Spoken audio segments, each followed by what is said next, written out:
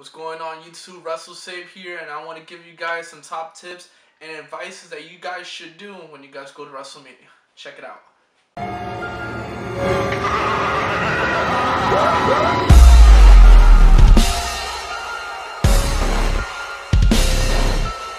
So first off, I want to tell you guys it's just too sweet that you guys are going to WrestleMania, and I hope you guys all have a good time, and hope you guys can apply what I'm telling you because you will need it.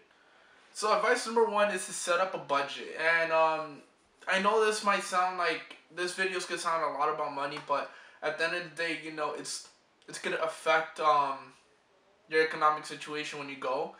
So always plan ahead. I recommend, you know, saving up a good $300, $500 per month, and it will pretty much set you up for probably next year's WrestleMania. Going to WrestleMania is a pretty expensive but wonderful freaking experience. When I tell you guys that it's expensive, it can be very expensive, especially if you're coming out of state or you're in state and you want to stay in a hotel. Then it could be pricey, but it all depends where you're coming from. For example, if I live in Miami and I want to go to next year's WrestleMania, which is in New York, I might want to have to save up $300 to $500 a month till next year. Like, it all depends on what you want to buy, ticket-wise, hotel-wise. Also think about trip fares, for example, Ubers, airplane tickets, or if you're going in a car, you're going to go in with gas. So biggest recommendation I can give you guys is to save up with time. Don't make it into like a last minute thing because you're not going to get much out of it. So if you guys want to experience it really good, make sure to make an Excel spreadsheet. Check out everything that you guys are going to do. And vary prices. That's how you're going to know how much you're going to need, how much you're going to spend, and how much your budget at the end of the day is estimated to be around. That's number two, clothes. Clothes can be a very big thing when you go because it can get hot unless you're in states like New York that it might be cold, but usually WrestleManias are in spring. So for example, you might want to wear like a thin shirt like this one, nice jeans, comfortable shoes. It's pretty cool like that. You guys could use this, and you're not gonna feel that you're gonna be sweating too much. You're not gonna feel that you're under pressure in the sense that if you want to take off your shirt and stuff, which you can because there's a lot of people that go without shirts and stuff. Just make sure to come with one and then take it off if you want to. But to make everyone comfortable, just stay with something nice. Wrestling shirt is fine. Shorts is fine. Wear comfortable shoes. For example, running shoes are really good for this. Advice number three has to be, please stay on the map. Know where exactly you're going. Know how long it takes. And do whatever you gotta do to make it on time.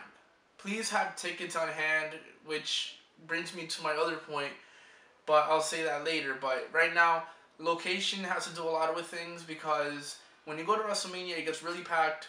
Lines are extremely long, and you might want to know what exactly you're doing. Take food if you have to in line because I'm positive that you're gonna eat it before getting into the security check. Advice number four has to be, please print out your tickets. I know that some stadiums have this thing that you guys can have your tickets on mobile. So since you guys have those type of tickets now, it wouldn't be harder to get in, but I do recommend that you guys take a power bank. You know, portable chargers are, you know, great for events. So make sure you take them because I know you guys are going to be all over social media. Being like, hey, yo, I'm at WrestleMania. You know, dream life came true. So please do what you got to do. Keep those tickets in hand. It'll be a shame that you know, spend so much money on a freaking ticket that you're not going to get in. Now, my last point, and this might be a fun one. This is for the ones that, you know, go all over extreme. Give me a second. Don't forget to bring these babies.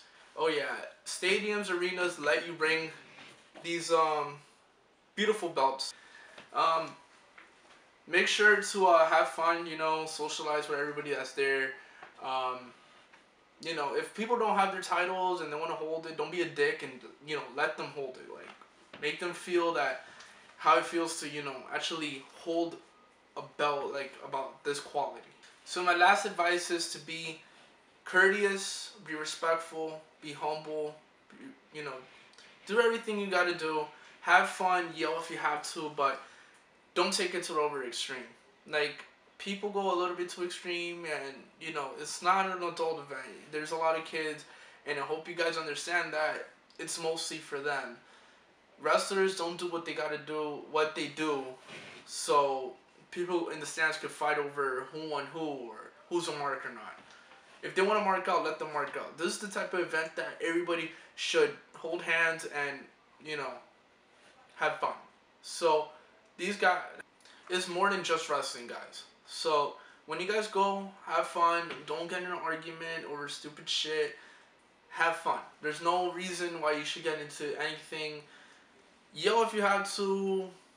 Cheer for your side. Do what you gotta do. So that's going to be it for this video, you guys. Please leave a like and comment on this page. Subscribe if you like this video, if you want to see more. Thank you so much. Have a good one.